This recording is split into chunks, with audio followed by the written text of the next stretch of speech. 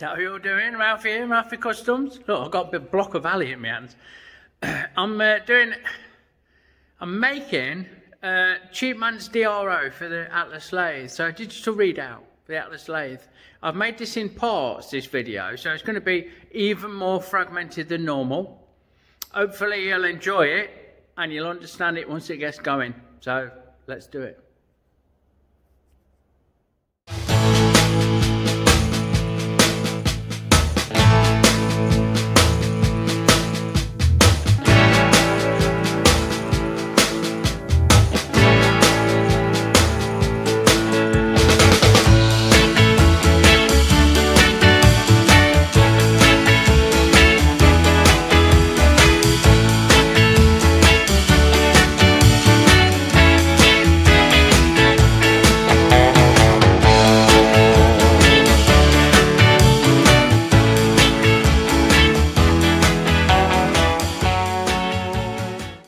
The Atlas, bless it. I've just fitted this last few days, transformed the parting off. It's now, there's not a parting off tool in there like I'm trying to show you, but anyway, really good bit of kit. Maybe could do with the next size up. I think that the size of this lathe is right on the cusp, but I chose that one. I've still got a little lifter block under there that I had on my previous tool holder, but really good. Anyway, what we're looking to do today is using one of these cheap, the solder's carbon, but they're not, they're plastic, so they're not really good for measuring anything. The auto one as well, which threw me a bit, and they've only got 1 decimal place in the readout, but still better than nothing. You know, for this, you've got nothing. You could fit a DTI gauge in this. I've made a little adapter for that. Hold on, where are we? Oh, here we go. So I can now fit that. Look, little stainless jobby, and that sits there wherever I like it. So I've got this action. Look, I can use that, but it's very limited in travel. You know, it's got 2 inches. Oh, it's quite a lot actually. 0 to 5 mil. Don't know. It's got, anyway, not enough trouble for daily. Not for big cuts and stuff. So we're going to adapt one of these. We're going to fit it on here somehow. Yeah. We're going to fit this end to there, to the saddle. And we're going to use an alley block to fit the main body to the keyway. So let's see how we do that. I've spared you me levelling that up, blocking that out. Look, we've trued that, we've skimmed it all over. You can see me climb milling. Check out Joe Pye, I'll put a link in. I'm sorry Joe, I don't think you'll ever see this, but I can't pronounce your last name without looking it up. But Joe Pye, he showed a lovely climb milling technique for no burr when you're facing off, and that's what I use. So you end up with a bit of a maze, you end up with a spiral, look. Anyway, I've digressed. So what we're going to do, we're going to sit that on there. We're going to machine it, we're going to cut it out so it drops down on the keyway, and we're going to angle the top so it sits on the cock. Yeah? Then, we've got a modified, look, we've trimmed all the fat off, trimmed the spike off the end, none of that jiggery pokery going on. We're going to effectively mount that somewhere like that. We're going to fix this end on there. We'll make another alley block that bolts on there. This is for when you screw thread cutting. It's an indexer. I can't screw thread because I've not got the change gears. I've only got the ones that I can make work for general feed. I can't screw cut. But anyway, we're going to machine that up. First thing we're going to do, we're going to cut that slot out. And what I'll do my poor man's blackout, poor man's blue. Where is it? Here, look. I'll use this, my poor man's engineer's blue, and we'll mark that. We'll black that off all the way across, and then we'll flip it over and we'll scribe the keyway, and then take it over to the milling machine. Yeah. As you can see, I've still got a bit of swarf on there. Bad practice, Ralph. where I've sat this in the lathe was actually brushed clean. But there's my transfer marks. That's as wide as the keyway is. As the way on the lathe. And that's as thick as it is, 3/8. So we're going to cut a slot out that is just bigger than those lines. I'll rough it out first with this 12mm 4 flute. And then give it a quick skim round just to clean it up. Yeah, I might video a bit of it and fast forward through it because nobody needs to see that, do they? But here we go. So off we go, roughing out. There are a couple of roughing out passes, taking quite a big chunk. Now first one's a bit screechy actually. It's a bit much for it, but we manage, you know, we get there. Sucking away with the old vacuum is woefully inefficient, but we managed to clean it out later. And now we're off third pass, a nice light cut to take it out to size. So we've machined that, as you saw, and we've cleaned the hoover out, look, the old extraction system. Now, I've got one more operation to do with it while it's mounted. I'm not going to take it out. I could, it's not a crucial thing, but in order to fix it to the way, I'm going to use these rare earth magnets. Now, these things, they're more trouble than flubber. They're hard to measure and move and mess around with because they stick to everything. Really strong. And they are 12mm by 1mm. So, I think a few of those dotted along there should hold that just where we need it. Yeah? I've set my tool to touch on, and we're going to take a 40 thou plunge or a 1mm plunge. Just randomly. It doesn't have to be exact. We'll just make it up as we go along and get those magnets in there. So off we go, plunging away with that cutter down to 1mm. What I didn't realise was, you could just see it on the first cut that I made, was that I wasn't using a proper end mill. I was using a slot mill, 4 flute slotter. So we've changed it over, we've got a nice plunge cut going, and we'll get those out ready to take the old flubber magnets. Right, so that's done. Yeah, that's ready to take its evil magnets. That one that I showed you is singular. I put it to, I'm going to rip that back tearing that off. I'm going to leave it there, look. I'll put it to join its friends, and there's the pocket. So I think 6 of them will make that feel like it's bolted down. What I want to do, look, I've tried this on, it fits. It's a little bit of play, but that's good, nothing wrong with that.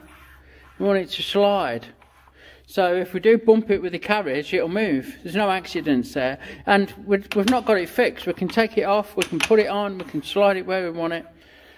What I would like is for this to present itself slightly on an angle. Just slightly on an angle, look. So I'm going to guesstimate, turn that off. I'm going to guesstimate an angle, and we're going to take a cut from about there across the top of the block. So I'll mark it up, or I'll clamp it in place. I'll work out some way of doing it, and we'll get cutting. So off we go. The suction working properly. Just got that on the angle where we want it. Clamps up nice and tight. And milling it down to give us that surface on the slope there, like we wanted. Oh, that went well. So we've got that slope. Where is it? Hold on. Bear with. There. So we've got that slope. We can mount that on. I need to look at how we're going to fix that. And then we'll make a bracket that catches that, and we'll set those magnets in to the recesses. So, Jesus, wet man, it's dangerous things. Anyway, we'll set those in a bit of epoxy, leave it overnight, and then come back to it. So we'll get some epoxy mixed up. Defcon 15. We have to warm it up a bit in this cold weather, but we'll get it well mixed. We'll get a little bit into those holes, and then we'll press the flubber magnets. Once I've finished putting up the right battle with me, we'll get them pressed into place, and then we can go from there. So we try not to make too much of a mess, but I'm sure we'll cope. And we'll just wrestle with these magnets. Like I said, they're the devil's work, they are, but we managed to get them all in. And we'll put a thick plastic bag, a jiffy bag over with some clamps. So that's dried now. Get these clips off. Hopefully peel these bags off without magnets coming off of them. So yeah. A little bit of residue there, but we'll give that a scrape off, and that's ready to mount the slider on. I'm going to do that with the same stuff, I think. Oops, excuse me. I looked at putting screws through the back or something, but it's so flimsy, and I'm not sure how I'd do it, so I vote for epoxy that on there. We'll go with that, I think. I'll get that on, off camera, obviously. You've seen it done with the magnets. Same situation with this, with some gentler clamps. And we'll rejoin it when it's all one piece. Super. Now then, good morning. It's the next day. You won't know that, because it'll just follow on from the last clip. But we've done it. We've attached. Look. We use the epoxy. A little bit overspill, but it's alright. And that does its job really nicely. Swap hands. So look, the only thing I'm not happy about is these cheap ass plastic verniers are only 1 decimal point, but you know, I'm not making spaceships. Anyway, what we've got to do now is join this end to the carriage somehow. So when we move the carriage, we move the scale, and what I was thinking was, I've got this bit of billet. If I can drill a hole to bolt through there, and then maybe magnets again onto the scale, or glue this to the scale and magnet onto this. Don't know. I'll work something out. So let's get on. Right, so what I've done, I measured this bolt, and it's metric. It's not metric. It's 5/16, I reckon. So it's just it's nearly 8mm, yeah. And I've given myself a bit of clearance. I've gone for 7mm, and I've marked that as a centre in the corner of the block. So I've marked that as a corner, and then I use my automatic centre punch, which is a new acquisition, and I can't show you how to. I did it on camera, but you know how they fucking work. Press it, it goes click, job done.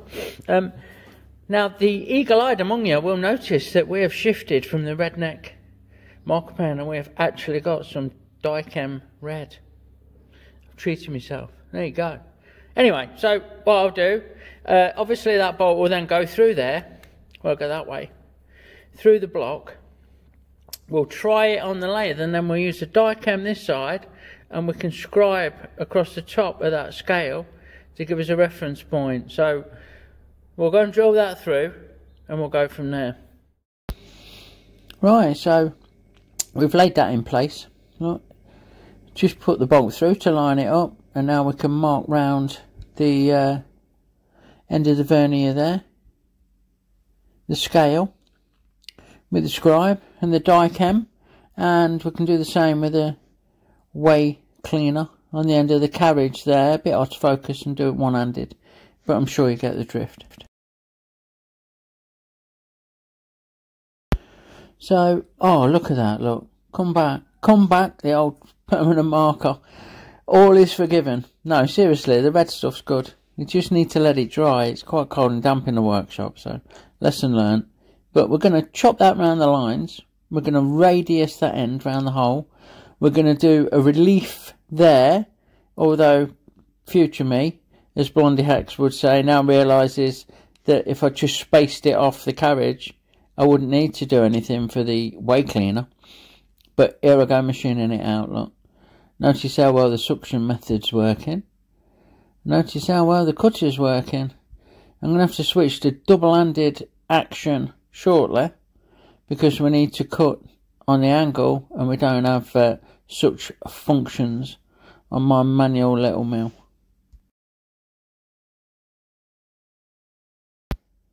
So we've got it flipped over and we're doing the one that I actually need to do for the scale there.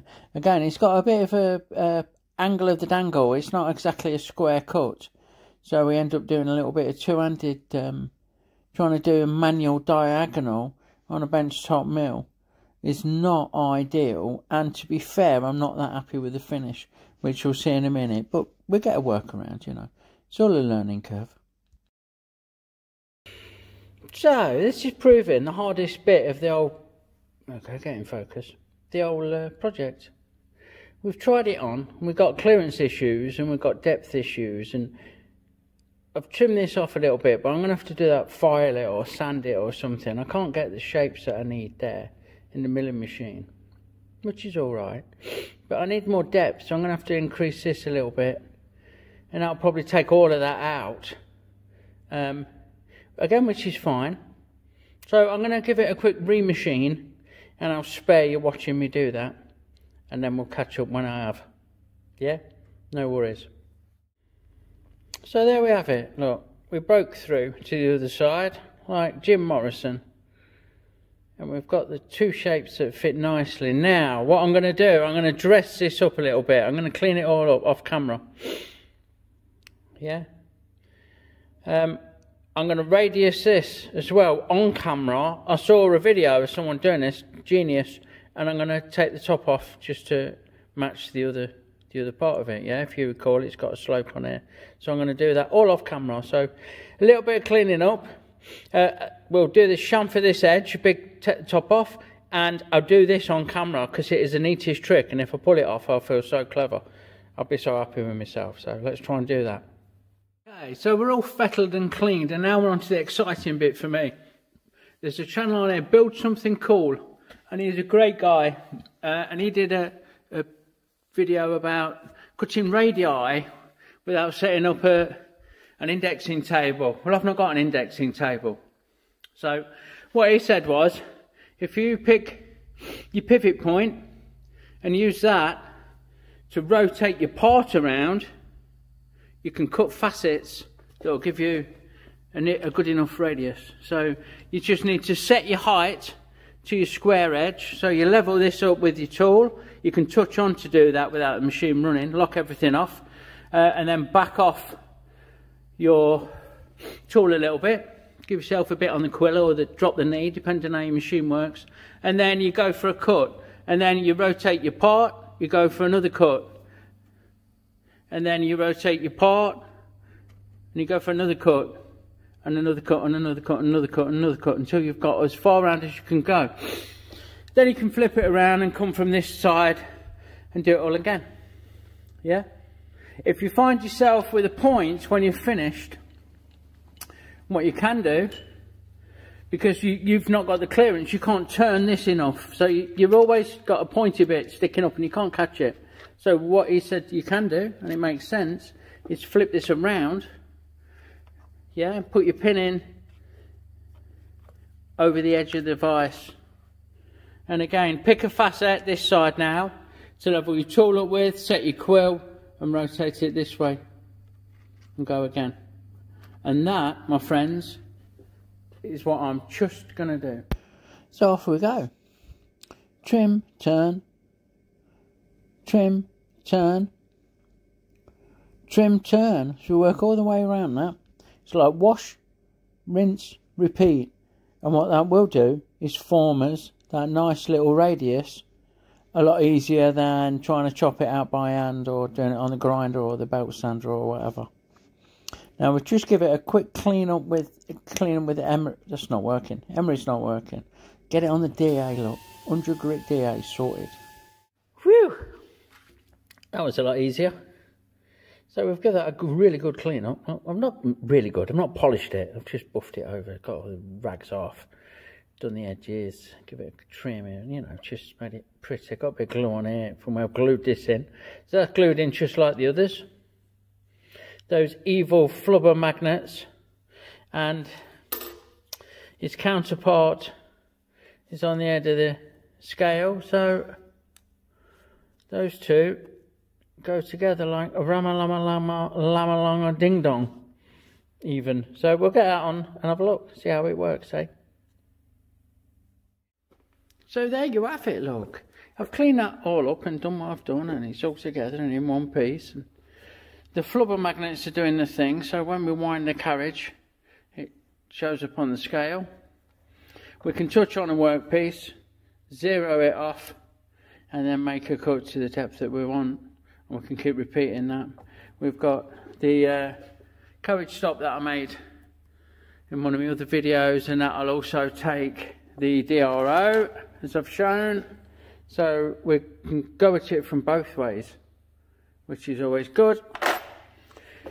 The beauty of it is, for me, not only if you crash into it, if you back up too much and crash into it, it slides, there's no damage there.